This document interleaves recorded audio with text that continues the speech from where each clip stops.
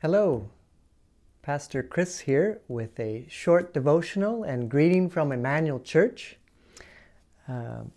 We are now in what the church calls Eastertide, 8 weeks of celebrating that Jesus is alive. And our scripture readings as we gather as a community are focused on Jesus meeting with his disciples in different times and different places over 40 days. And what we notice as we encounter these texts is that Jesus is showing up with his people to encourage their hearts, to bless them, to let them know that he is alive and with them as he sends them into ministry. And so our scripture reading this day is from Luke chapter 24, on the road to Emmaus, beginning verse 28. It reads, "As they came near the village to which they were going, he walked ahead," he being Jesus, walked ahead as if he were going on. But they urged him strongly, saying, "Stay with us, because it is almost evening and the day is now nearly over."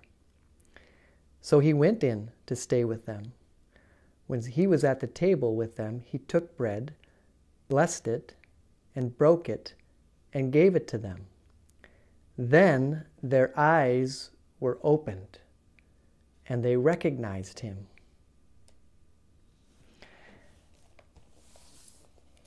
It seems to me that as Jesus is meeting with his disciples, as they are, all of them, each in their own way, struggling with the fact of his death, and hoping beyond hope that the story wasn't over. Jesus met with them to help them recognize him. And it's interesting that it was in the breaking of the bread, as Jesus breaks the bread and gives it to them, their eyes are opened and they recognize Jesus.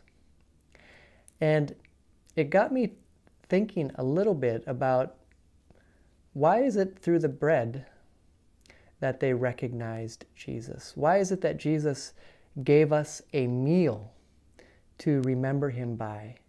And why did he choose such a common element?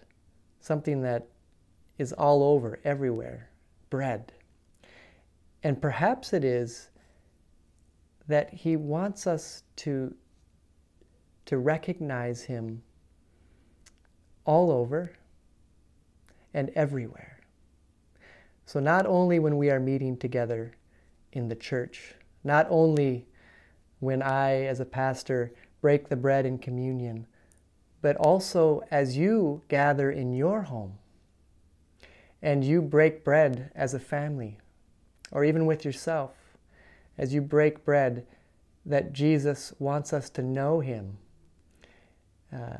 through this way, to know that he is providing for us, that he is giving us of his very presence, and we partake of his grace and his goodness with every breath that we take. Jesus gave us the common bread, I think, so that we could learn to recognize him all places. And even in our own brokenness, as we serve one another, as we are vulnerable with each other, we experience Jesus. We experience his very presence through service, through connection with one another. I think the good news of Eastertide is that Jesus is alive, that in and through his Spirit, he is revealing himself to us in the everyday, ordinary.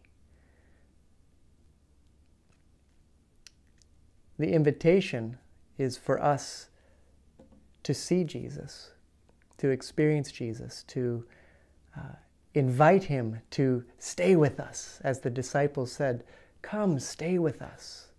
This is what Jesus wants to do. He wants to make himself known to us. In Revelation chapter 3, verse 20, Jesus says this to the church. He says, listen, I am standing at the door, knocking. If you hear my voice and open the door, I will come into you and eat with you, and you with me.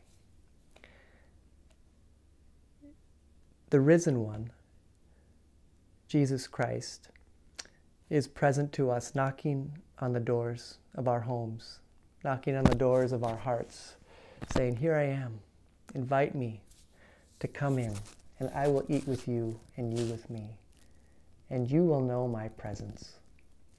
And so this day and this week, may Jesus open the eyes of our hearts to see him, to recognize him and his goodness each day of our lives. Let us pray. Jesus, we thank you for these stories that we encounter in the Gospels of you meeting with your people. And in each story, you are there before they recognize you, and you help them to see you. And God, we are your people, and we're longing to see you. We're longing to know your presence. And so we invite you into our hearts, into our lives, that you may strengthen us and encourage us and give us what we need today to love you and to serve you in this world. We give you thanks and we give you praise, our risen Lord. Amen.